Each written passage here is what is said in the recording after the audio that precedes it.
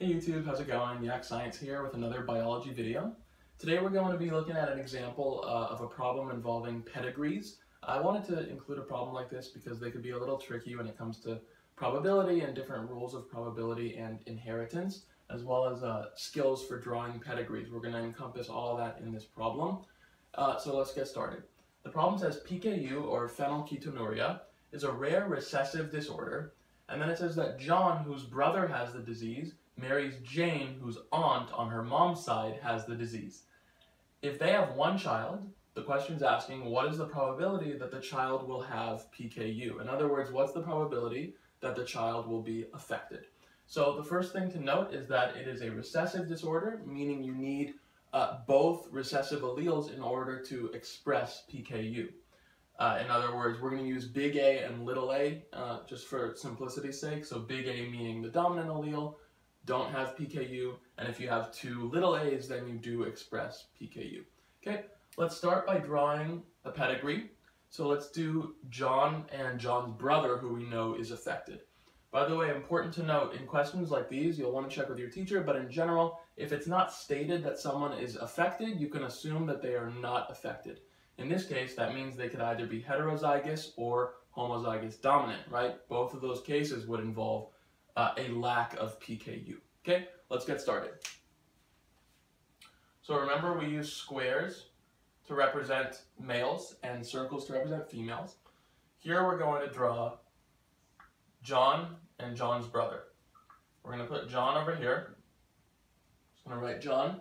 And then John's brother we're going to shade in because we know that John's brother is affected. And you'll see why later, but for now let's draw their parents. That'll be important when it comes to solving the problem. For now, we're just setting up our pedigree chart. We know that John is married to Jane, okay, and Jane is also not affected, we can assume, because it's not stated in the problem that she's affected.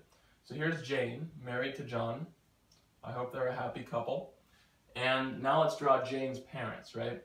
So Jane would have a father and a mother. But now we also know that Jane's aunt on her mom's side is affected. So now let's draw a sister to her mother, i.e. her aunt, and we're going to fill that in because her aunt, Jane's aunt, is affected.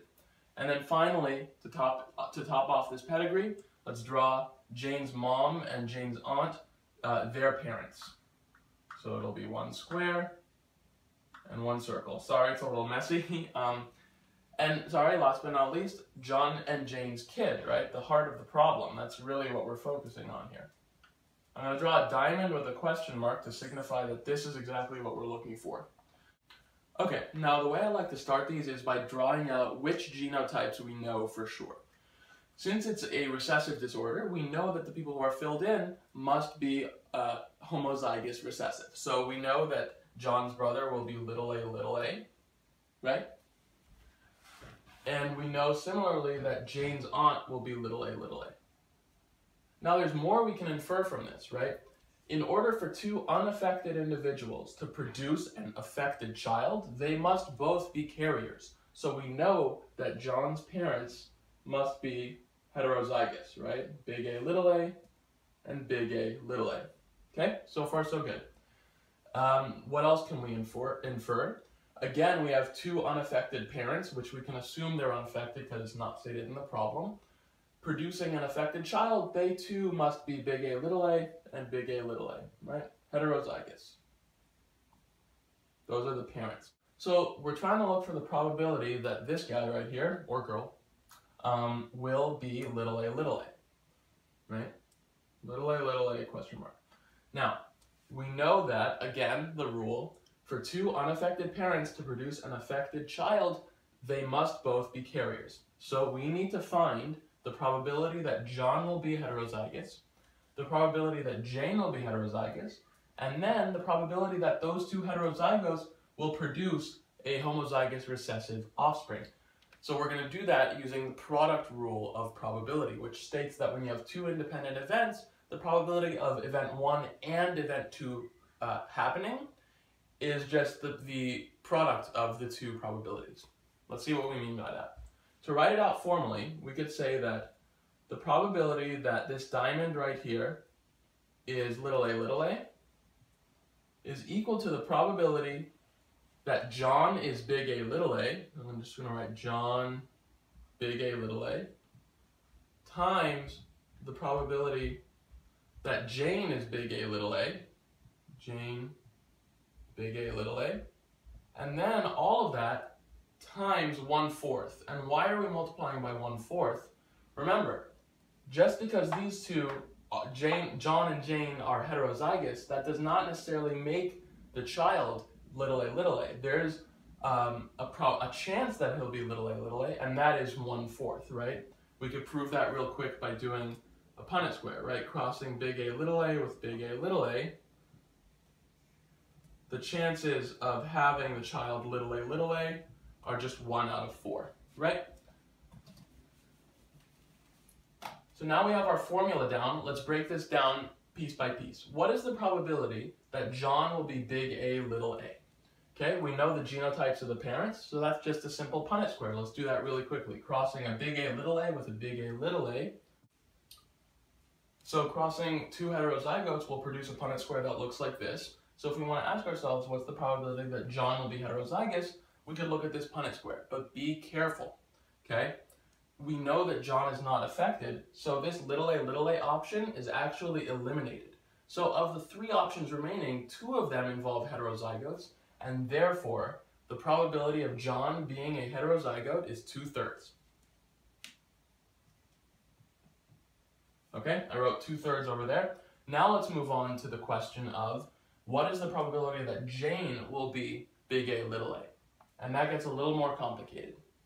So first, we must make an assumption, and that is that this individual right here is homozygous dominant.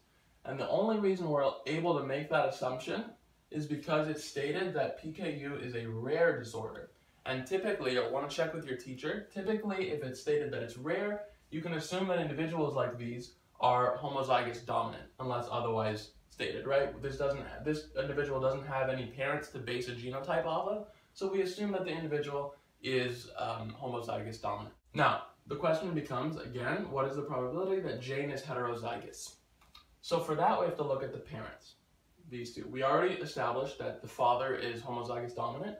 We know that in order for Jane to be big A little a, this parent must be big A little a as well. Can't be little a because we can assume that she's not affected because it's not stated in the question. So, what is the probability that Jane's parent is big A little a? Well, the probability of that you can get by doing this Punnett square, right? Big A little a crossed with big A little a, just like we did before, there'll be a 2/3 chance, right, of Jane's mother being heterozygous. She can't, because we eliminated the little a option. Now, given that the mother is big A little a and the father is big A, what's the probability that Jane will be big A little a?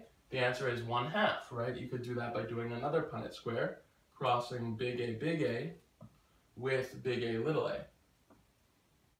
The Punnett square would look like this, and we see that half of the outcomes are heterozygous, and so the probability of Jane being a heterozygote is 1/2 or 0.5. All right, we're finally ready to solve this problem. So, we said that the probability of John being big A little a is 2/3.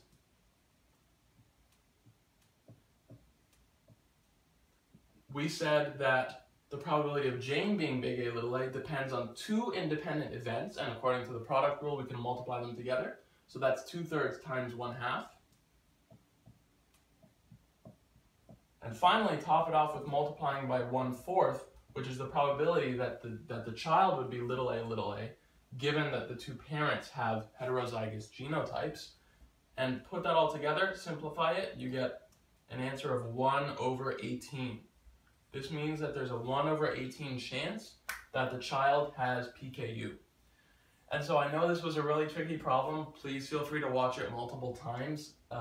It could take a little while to get, but I promise with enough practice, things like this will become second nature. So thank you so much for watching, and I hope this clarified pedigrees just a little bit.